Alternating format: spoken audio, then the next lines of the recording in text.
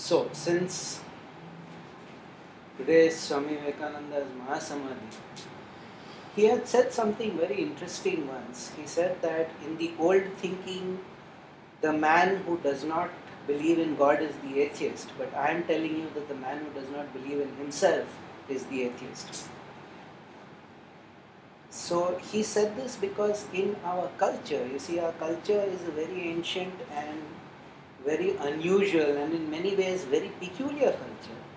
And this is not Hindu or Buddhist or Jain, I'm just saying ancient Indian culture.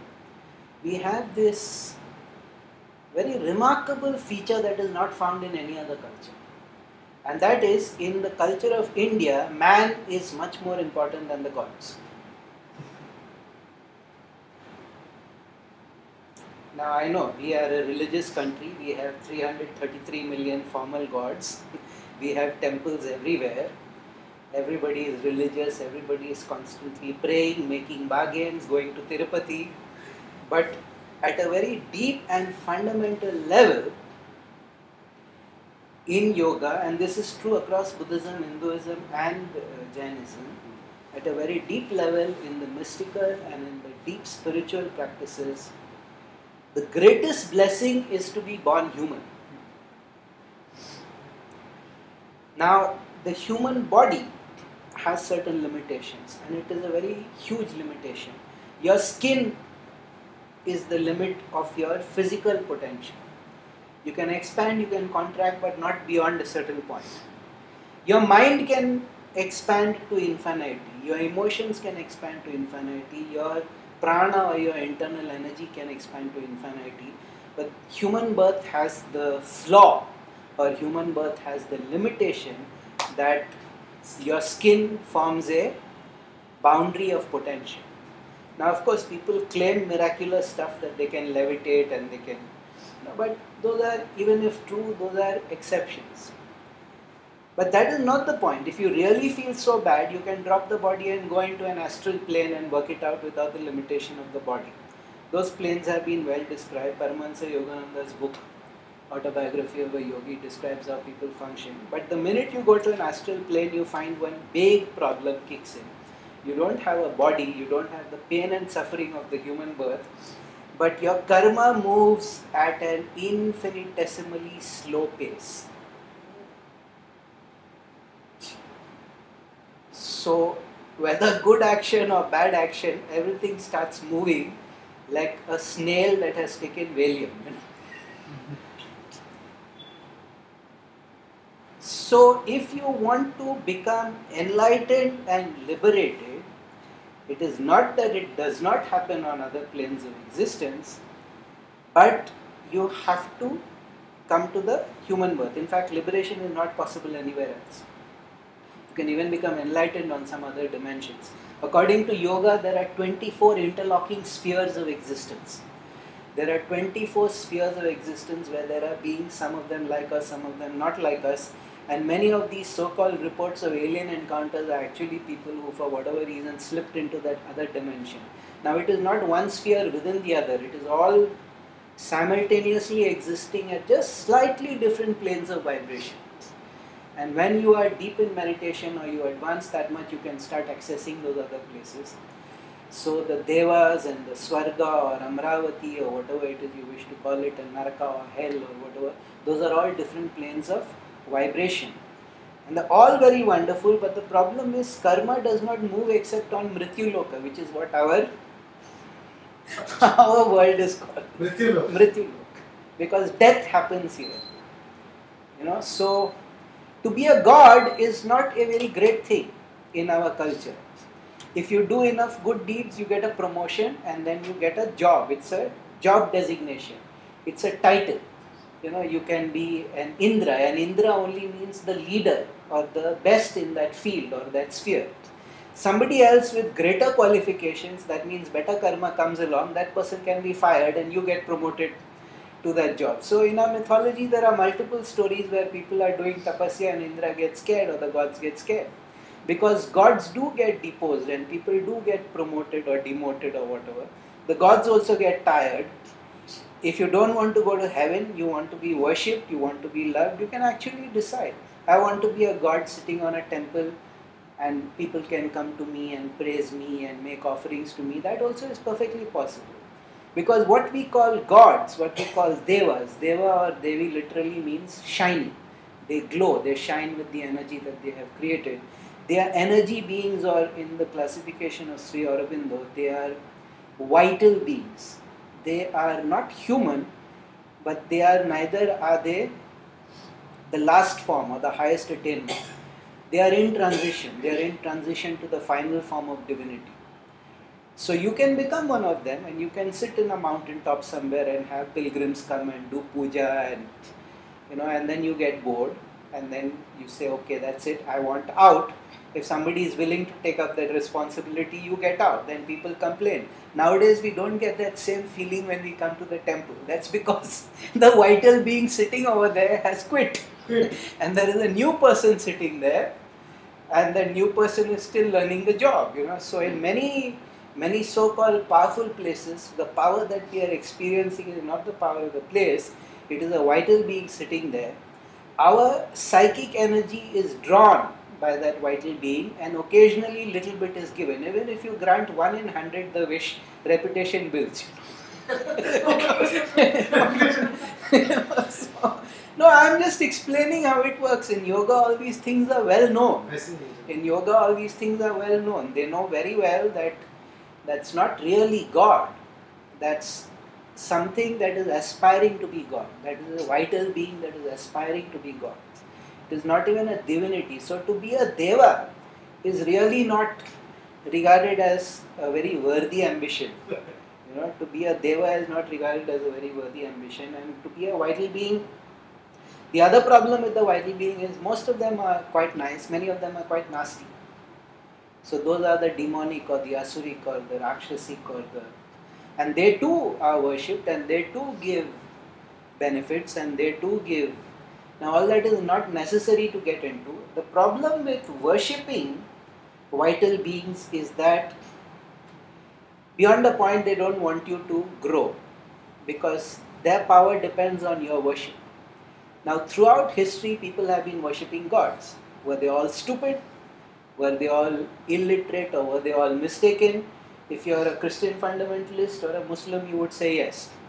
They were not stupid. They were worshipping vital beings, they were getting responses, but today those gods are dead. You only have to go to Egypt or to Greece or to Rome, and you can see those were vital beings who no longer have worshippers. Or Thor or Odin, or any of the Celtic gods, or any of the peculiar gods that used to exist in the Middle East or extreme east of Europe. They all had what they thought were supreme gods or powerful gods, and the worship has stopped. In India, this story of worship has been going on for 5,000 years, so we have a deeper and stronger relationship.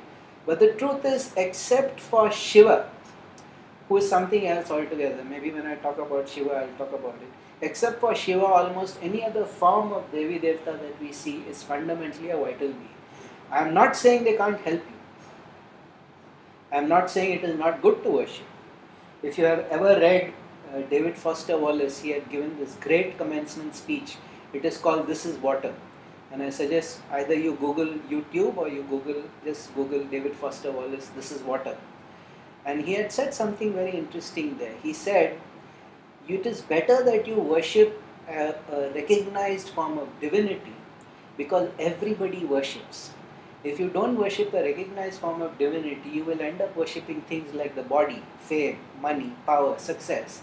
And as they inevitably start dwindling or leaving you, what he said is they eat you alive. So what you worship is very important, because everybody worships. So the ultimate level of Godhead, when it is in a personal form, it is called the Purushottama. The ultimate man, the Purusham Uttam, it's called the Purushottama, and the abstract form of it, Sri Aurobindo called it the force long before George Lucas called it the force. That is the power, the Shakti that acts, and then there is a non-classifiable aspect. There is an aspect where words are insufficient and experiences are insufficient, and that is called the Brahma. That is Brahma. the Brahman, not Brahma. Oh, Brahman. Yeah, that is called the Brahman. So that actually is the foundation of all the gods and the Devis and the Devtas and everything. But the truth is, according to our culture, the gods don't run the universe. The rishis run the universe. They are much more powerful than the Devas. They are much more strong than the Devas. They are much more. And you see, we are different in another way in that we don't have fear of our gods. You know, though nowadays, of course, people do say it, I'm a very God-fearing person. But we have 9 forms of bhakti, 9 forms of relating to God. We can treat God as our parent. We can worship as our mother, father. We can treat God as our child. Okay. You know, many of them, they Bala Gopala, Bala Rama, they treat it like the baby. You can treat it like a brother or a sister. You can treat it as a friend. You can even treat it as a spouse.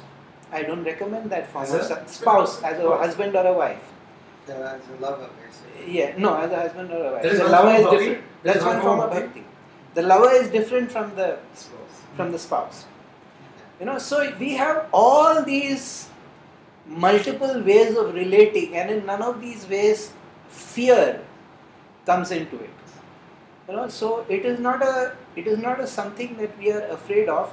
And there is something even more unique. You see, in almost all the other cultures which had gods, the gods were very tyrannical. Yes. You know, and they were very capricious. Shakespeare in King Lear has very famously said, and I mean it's the best, it's the 2-liner definition of humans' relationship. As flies to wanton boys are we to the gods, they kill us for their sport. Oh. Say that again. As flies to wanton boys. Wanton means irresponsible, stupid. As flies to wanton boys are we to the gods, they kill us for their sport. Now, our gods can't do that, because the universal law that functions in India, the law that holds the universe together, there is only one law actually in the universe, and that law is not gravity, that law is karma. All actions have consequence. That is the law. That is the law that holds the universe together, and the gods are not exempt. We are the only culture in the world, where a human being can turn around and curse a god. And the curse Will have an effect. The curse has an effect. We are the only culture, and that is something unbelievable. That is something extraordinary. Most other cultures are like what Christopher Hitchens has described as, you know, that your relationship with this God is like living in this totalitarian society where you have to obey the rules, you have to fear Him, and you have to love Him. You know, and there is God the Father, and then there is usually also one substitute for Him, either His son or a representative. So there is the great leader and the dear leader. He said like living permanently in North Korea. Because the founder used to be called the great leader, and the guy who just died used to be called the dear leader, you know. So he was like, that's not the way to live. And you see, because man is important, it is perfectly possible in India to be hugely spiritual and to be completely atheistic. You don't have to believe in the gods. You don't have to in any way accept the notion of a divine creator or any such thing. No, there were multiple, the Charavakas were atheists, the Ajivikas seem to be atheists.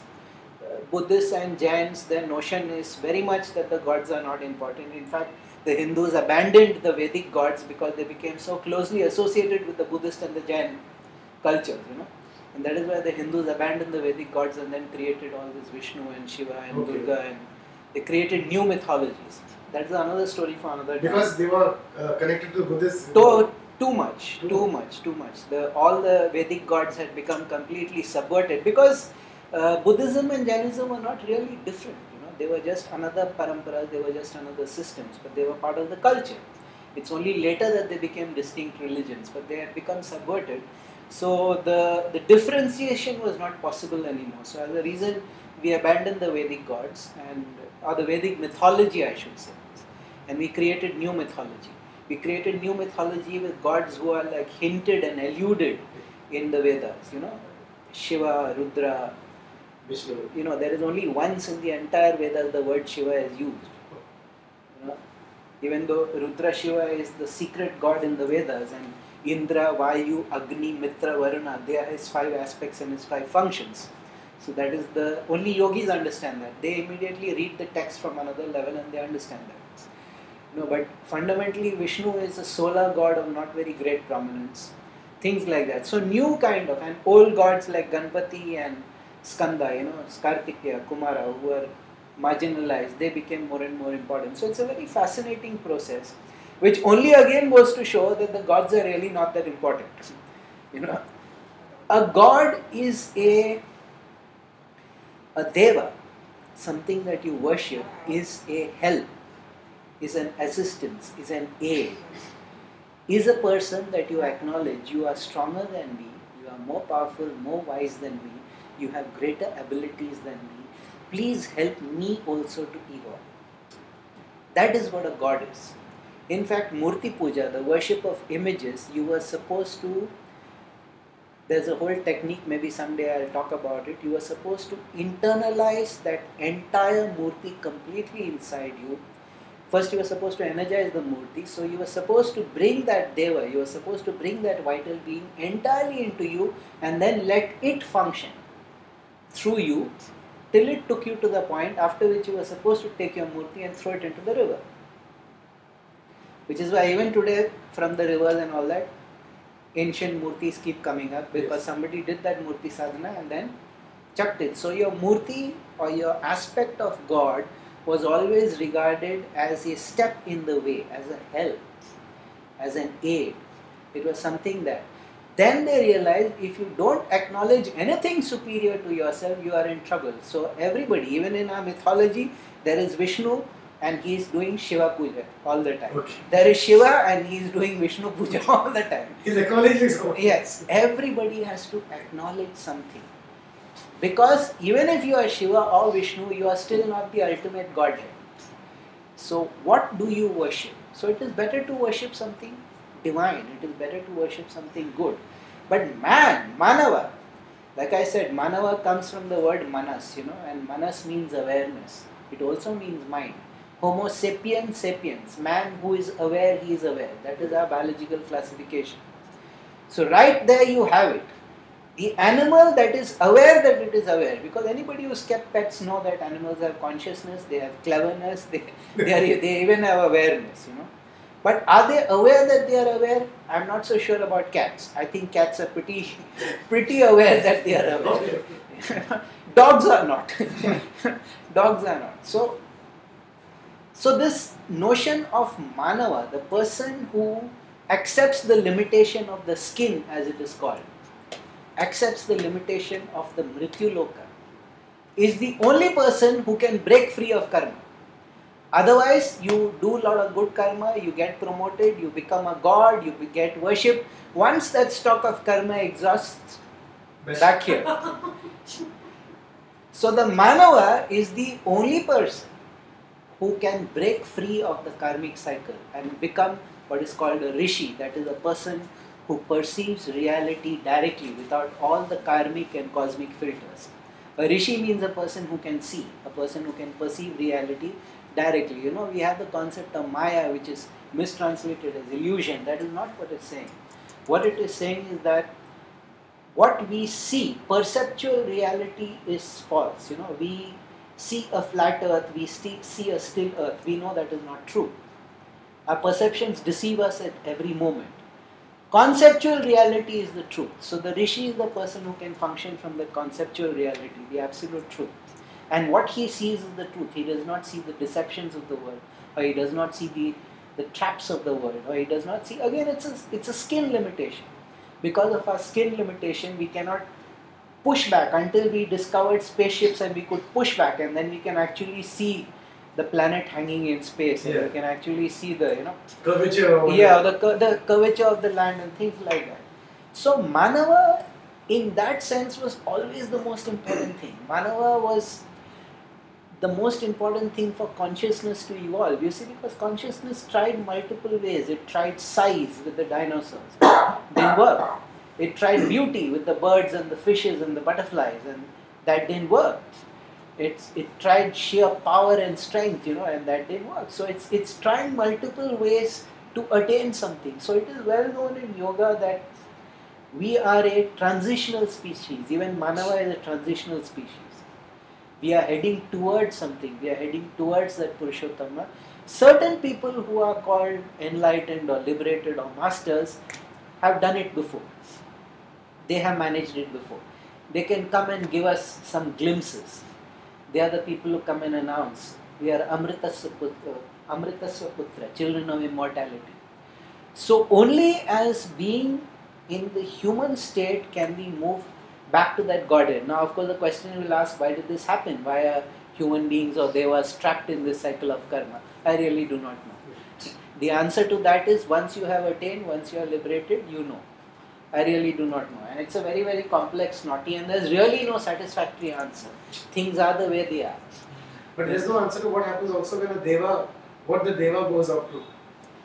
He can either come back here and start all over again, or he can go to another plane where he is not a Deva and he can do his sadhana there. He can try to become a Rishi. You see, the Devatas have too many pleasures, which is why amongst all the Devatas there is only one Rishi, and that turns out to be Narad, Deva Rishi, Human beings have more Rishis, Rakshasas have more Rishis than the Devas. Can you imagine that? Because the potential to be a Rishi is very strangulated when you are a Deva. You don't become a, and of course in Buddhism what happened is that while they did displace the gods, they immediately replaced it with Buddha and the Sangha, And if you have the slightest question against the Buddha and the Sangha, that is it, you are lost forever. You cannot have a question. You cannot have a question. So, again that is not freedom. Though yoga has always been the most free that way. Yoga has always been the most free that way, and which is why the person who is enlightened is what counts in the culture. And whatever you do, any practice that you take up, any nonsense that you do, if it takes you one step towards enlightenment, this culture will accept. This culture has this staggering tolerance of eccentricity and weirdness. And it comes from here because I don't know. It won't work for me, but it might work for him. Which is why the concept of Shiva, if you look at Shiva, he's such a weirdo. He acts strange, he lives in strange environments, he has strange companions, he has strange behaviors, and yet at the same time, he is the ultimate Godhead. So the culture designed it that if you can accept Shiva, you can easily put up with anybody else. It was a very short form of accepting. But we have such strange practices. We have such strange. There used to be the Ajivikas at one time, very popular. The initiation ceremony was to be buried up to the neck in the ground, and then your teacher or your other people would sit and pull your hair out one hair at a time from your head. So, and they were one of the very, very dominant cults at the time. They got a lot of grants and everything from Bindusara, who was the son of Chandragupta Maurya and father of Ashoka. And they had this whole peculiar philosophy which today masquerades as non-dualism, which is basically everything is written in stone and there's nothing you can do. Whatever happens, happens. Again, that is not really an Indian attitude. But the Indian attitude believes in shrama, toil, effort, personal effort, purushakara, shama. Purushakara, the thing is, yes, of course, karma puts you into certain patterns. You have created a certain reality for yourself, but with your effort you can break that reality and recreate a new reality. So that notion of man being the point of the cosmos, that notion of yata pinde tatha brahmande, which means as is inside, so is the cosmos. And that is only the human being. It is not anybody else.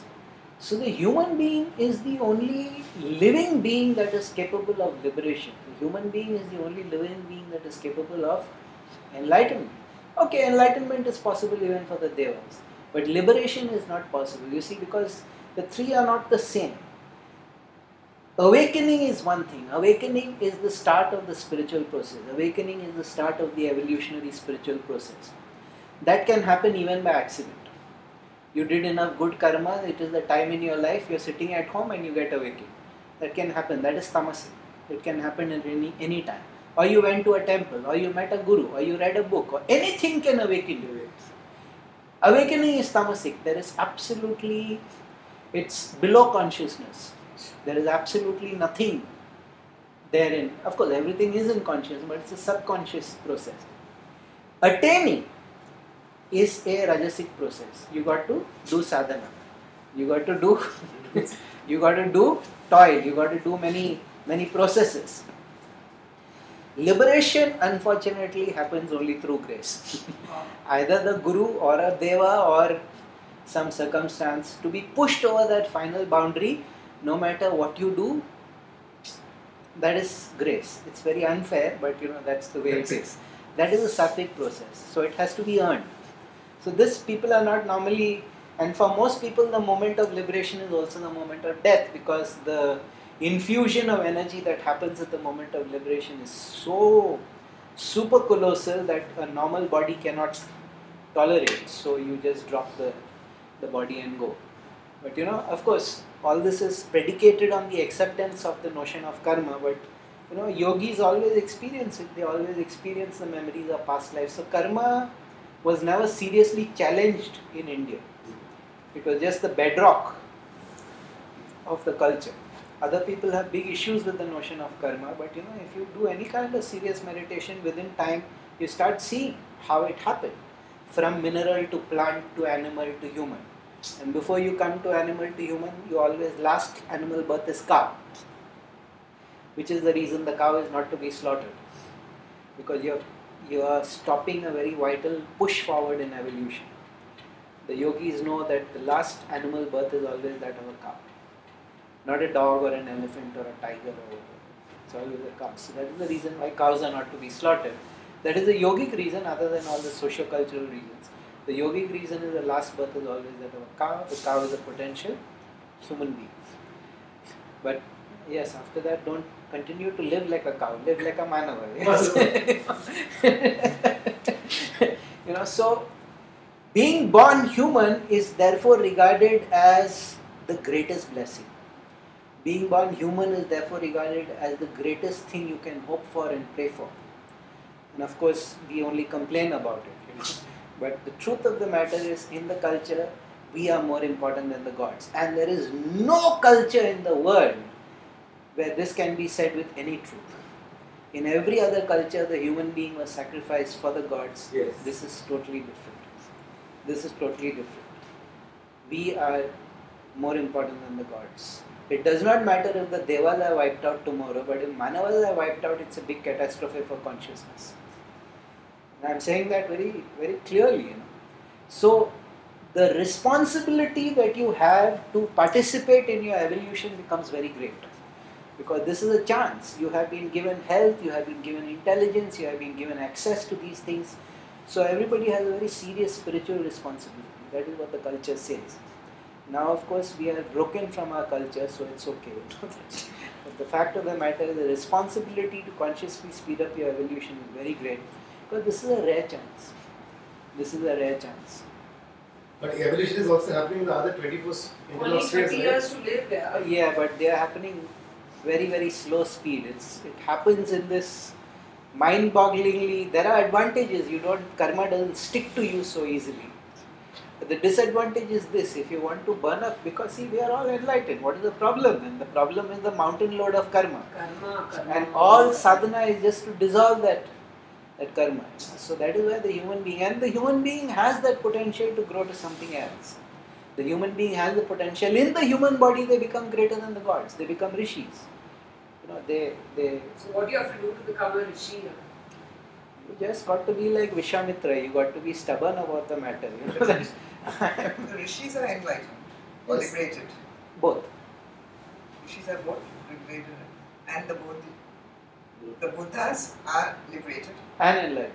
and enlightened, and the Tirthankaras are They're all rishis. Basically, they're all rishis. They're all rishis.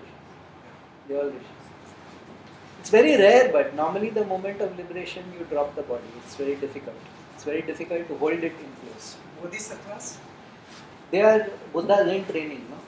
Sorry? They are Buddhas in training. They are people with the potential to become Buddhas. Internet. So they have attained. It's like freezing. They have attained. They have not. They have attained. You see, you can attain many levels of consciousness, many magnificent levels of consciousness. And you can do a lot of grand and wonderful stuff, but that still doesn't mean you're liberated. So it's a big problem now. How do you know? Yes, there is a problem because everybody is convinced that my teacher at least is both enlightened and liberated. Not necessarily. Not necessarily. So there's a problem there. But in terms of how important the man is, this, and it's so sad, that we have forgotten this about our culture, the centrality of the human being, because now unfortunately we sacrifice the human being to society, to family, to caste group, to language group. The human being is not the only place a person can be free is if he puts a langot and runs away to the Himalayas, which is fundamentally the reason why they went to the Himalayas, just to get away from the society and the culture. It's very tragic. It's very tragic. But in psychological terms, this is unique. I have not seen a single culture like this. I have not seen a single culture like this where man is the central aspect. And we don't realize it. We don't realize what an awesome thing that is and what courage our rishis had to just state that fact. Amritasya Putra. We are the children of immortality. You are only devas. Awesome thing. And we don't act like that. We don't act from that consciousness. We don't act from that consciousness that our responsibility is greater than that even of the devas. Because Deva is he's a contract guy basically. Once his karma runs out, demotion. Next person out. Or even some asura is there, he can't wait, he'll like, you get out. I am more deserving of this position. So if you want, you can do that. You can actually develop that asura prakriti and say, okay, I want to be Indra, I want to enjoy, all that kind of. That is that famous joke about that guy who started doing sadhana and started doing tapasya, sorry. Now in Kali Yuga, that is not current, because Kali Yuga is over, but he started doing tapasya. In Kali Yuga, you're not supposed to do tapasya. It was contraindicated. So the gods got a little worried, and so since he worshipped Krishna manifested, why is this guy doing tapasya? That's not what is recommended. So Krishna manifests, Krishna Bhagwan aap hai, wo Menka wala scene kidhar gaya? So, the reason why you do something also, if you're operating from that unawareness, if you're operating from that lower quality thing and you're operating from that desire. See, desires, people keep saying, finish your desires. I mean, actually they should be saying don't multiply your desires, because the desires that you have. You need to exhaust them. Don't keep adding. Don't keep salivating when you see the Lamborghini or Katrina Kaif, that's But desires will be there, you will have. You have to finish them, there is no way around it. Some lifetime you have to finish it. So the correct thing that people should be told is not don't have desires, which is a cruel and inhuman thing to say. Yeah. The correct thing is don't add to your desires. You have these desires, work them out and don't add to them. But then again, our culture is so fractured, unfortunately, because a lot of the texts are lost, a lot of the lineages are lost, and now we are all trying to rebuild all of them very slowly and carefully. And especially the inner things, all the inner stuff is to the point of extinction. It's just a sad state of affairs. But then there's a lot of hope also, because a lot of stuff that used to be secret is now coming out into the public domain. So I will certainly not lose hope, but still more can be done, more is expected. More should be expected because we are manavas, we are more important than the gods.